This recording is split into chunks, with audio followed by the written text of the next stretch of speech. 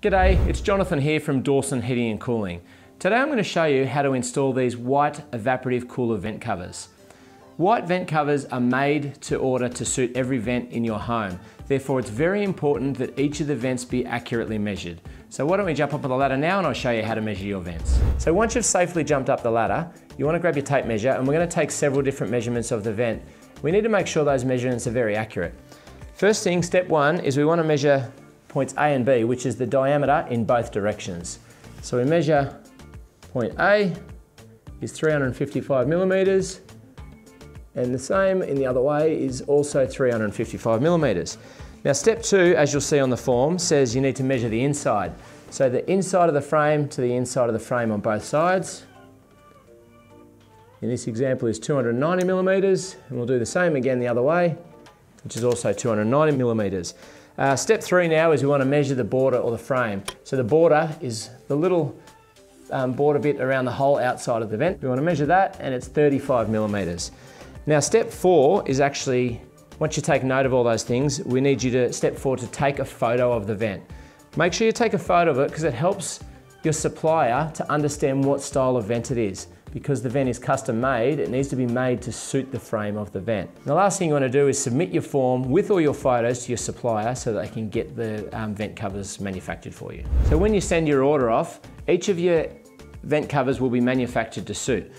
When they arrive, you'll find in the box that there is 3 items in the box. There is the installation instructions.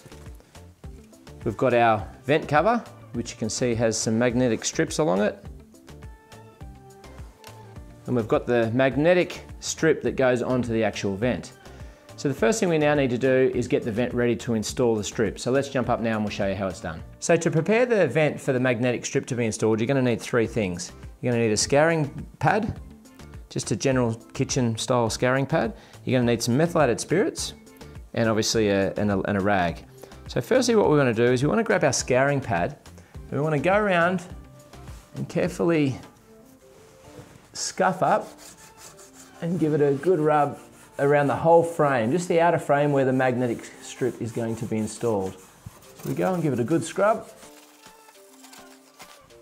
Okay, so then you want to get your rag, you want to put a little bit of methylated spirits on it and give the vent, the frame of the vent, a good clean. Okay, so once you've cleaned your vent, you want to make sure you leave it for about 5 to 10 minutes to make sure it's dry before moving on to the next step. So now we've waited about 10 minutes and the vent's ready to go. Firstly, what we're going to do is we're going to install this magnetic strip onto the vent. If you look on the bottom side of the vent, there's a plastic cover or a plastic film over the metal strip. We want to remove that. Okay, so that goes in the bin. Then on the top side, you'll see there's an adhesive the whole way around. You want to go around and you want to actually pull all the plastic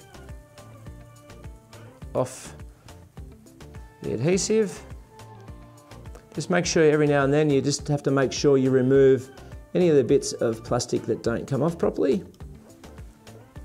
Otherwise it won't stick correctly to the vent.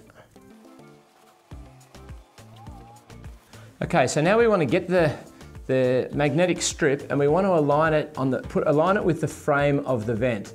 So make sure when you align it, it's nice and square and it's not blocking any of the louvers. And then you just push it up against the vent and go around and firmly push the frame up to the vent and go around and do that the whole way around to ensure that it's stuck in all areas.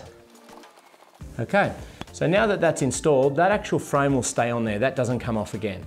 Okay, so now we take our vent cover. And as you can see, the magnet side has to go upwards and you clip your vent cover in place. As you can see, the vent cover is very easy to install and it's equally easy to remove.